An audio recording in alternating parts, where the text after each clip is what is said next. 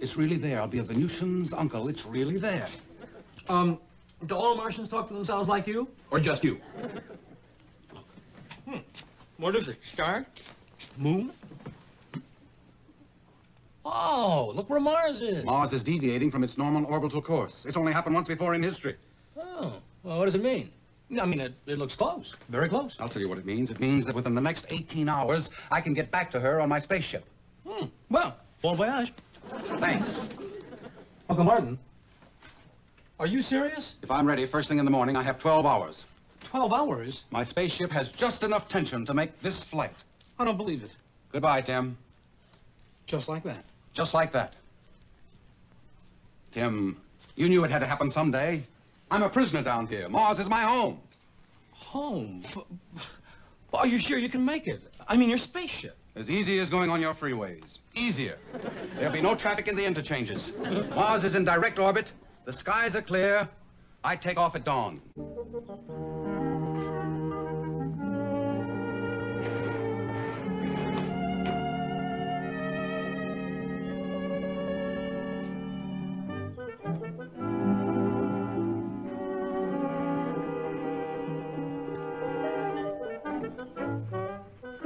Clear? Clear. You're wallowing in cheap, maudling, sentimental, earthling soap opera. All right? Uncle Martin, are you all right? I must have turned my ankle out. Here, help me up. I must have sprained it. Then you can't go. I can go. I can fly it with one foot. Come on. Don't make a move! Stay right where you are!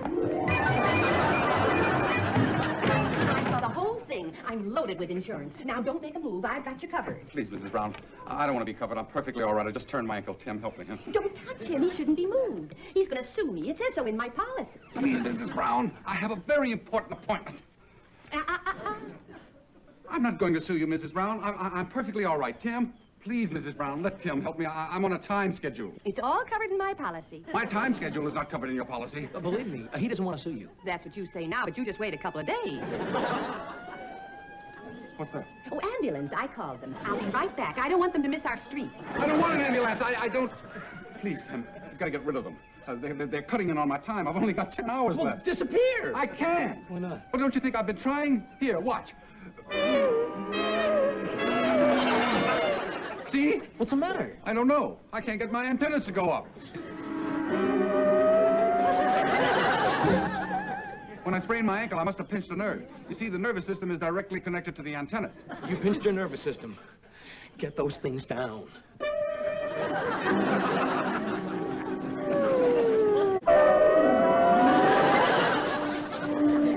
thought you couldn't disappear. Remember when I tripped in the dark? I tripped on my own nerve. I'm better.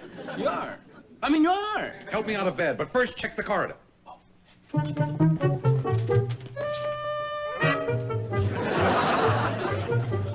Well, help me out of the bed.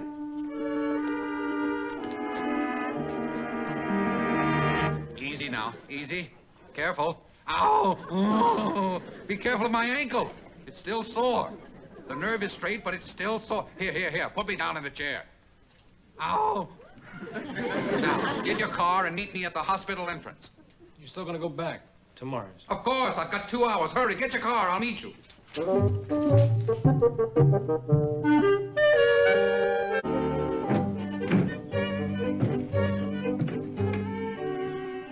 All clear. 1 hour left. I've got plenty of time. Good thing I remembered the telescope, because I couldn't make it through the canals without the telescope. Tim, don't look so sad. I'll be back someday, and oh! Are you all right? Are you all right, Uncle Martin? Oh, my other ankle. Don't make a move! Not a move! Stay right where you are! Don't make a move, not a move, and stay right where you are, and don't you worry about a thing. I've got both ankles covered. I think they call that double indemnity.